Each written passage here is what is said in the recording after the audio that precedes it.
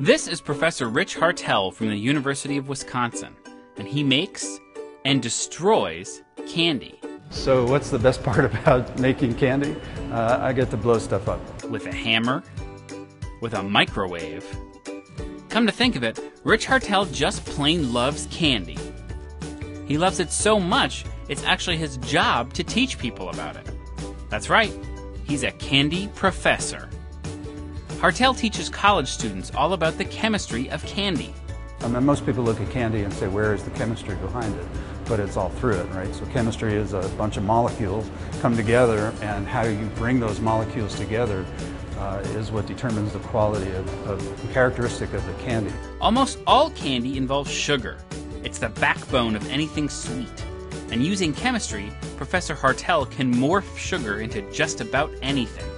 We can take sugar, just a simple molecule, and by how we process it, we can make candies that are as widely different as rock candy and cotton candy.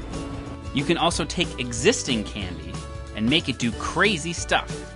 I think the benefit of knowing chemistry as you make candy is that you understand what's happening, and then you can control things to get what you want all the time. Professor Hartel likes to do an experiment called Peeps jousting. Don't try this at home, kids.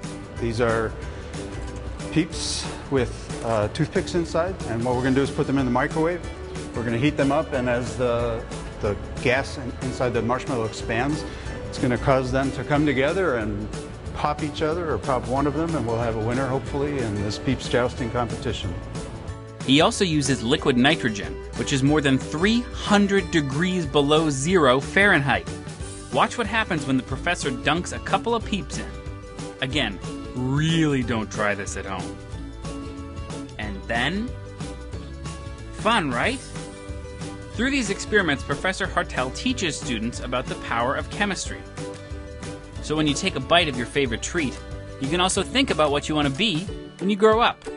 You know, you could be an astronaut, you could be a doctor, but you could be a candy scientist as well, and understand and play with candy through knowledge of the chemistry. And just for fun, one more time,